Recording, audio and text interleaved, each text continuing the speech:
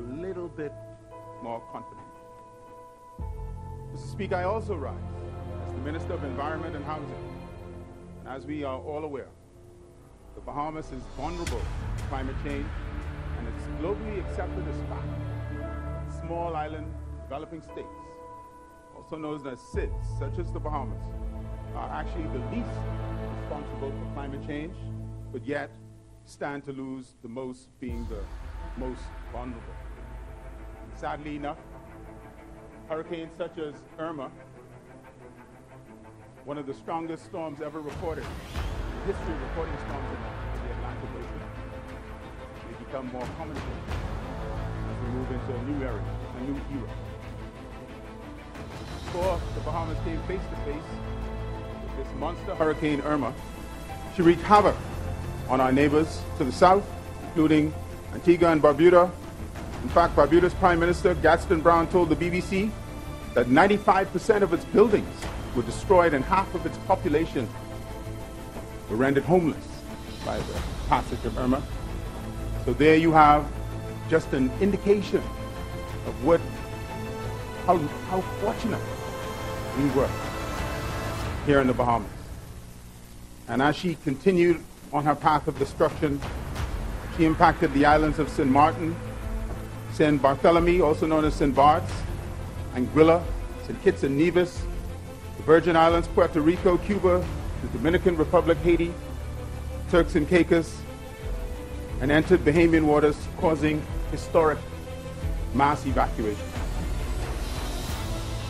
In fact, until we get the final reports from NEMA, it is only then, until we get the final and complete assessments from NEMA, it's only then that we will really get the full picture of the impact of Hurricane Irma to our infrastructure and to the lives of Bahamians. Mr. Speaker,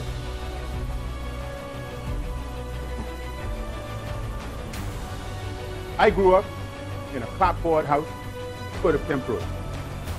And one thing I remember clearly about those days is we had a broom to sweep in the yard. And I know many of my colleagues in here remember that. And every Saturday, we had to sweep the yard. Every Saturday. And rake it.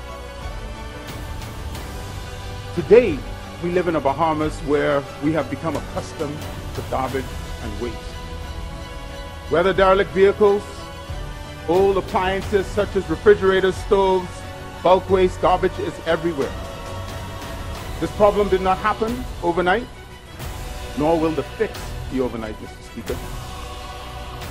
But this is a journey that we must all take together. The key objective of this national cleanup campaign is to not only make the environment look clean, but to make a difference so that our cleanup efforts are permanent and sustainable.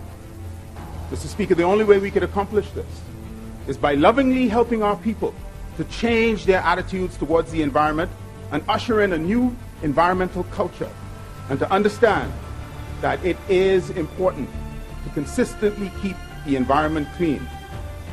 Thus, broadly, we shall aim to, firstly, end decades of disregard for the natural and built environment.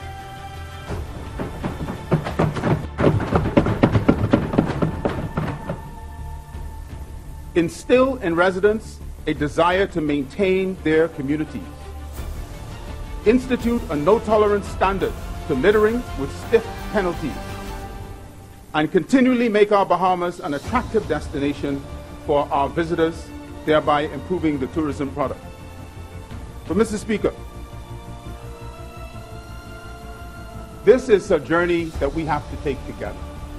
And when we talk about improving the environment for our tourists, we have to remember that it is up to us to value this country. We cannot expect somebody to come in this country and value it more than us. This is our job.